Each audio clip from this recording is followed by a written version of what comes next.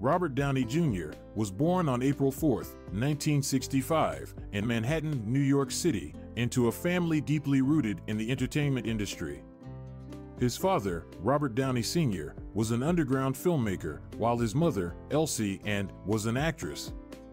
Growing up in this environment, Robert was introduced to acting at a young age, making his film debut at just 5 years old in his father's movie Pound, 1970.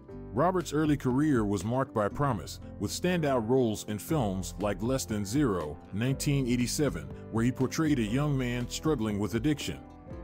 This role was a foreshadowing of his own personal battles.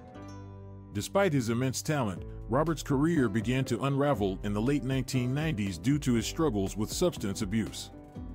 His legal troubles and time spent in rehab and jail threatened to end his career entirely. However, Robert's story is one of remarkable redemption. After hitting rock bottom, he made the decision to turn his life around. With the support of his family and friends, he committed to sobriety and slowly rebuilt his career.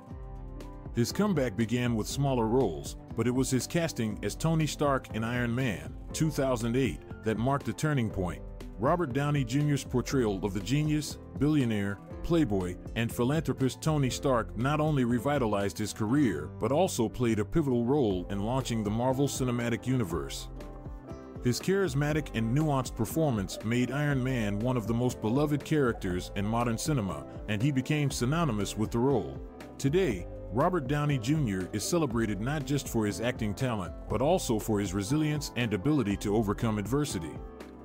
His journey from troubled actor to global superstar serves as an inspiration to many. Thank you for watching the video. You heard the story of a legendary man who is always in our memory.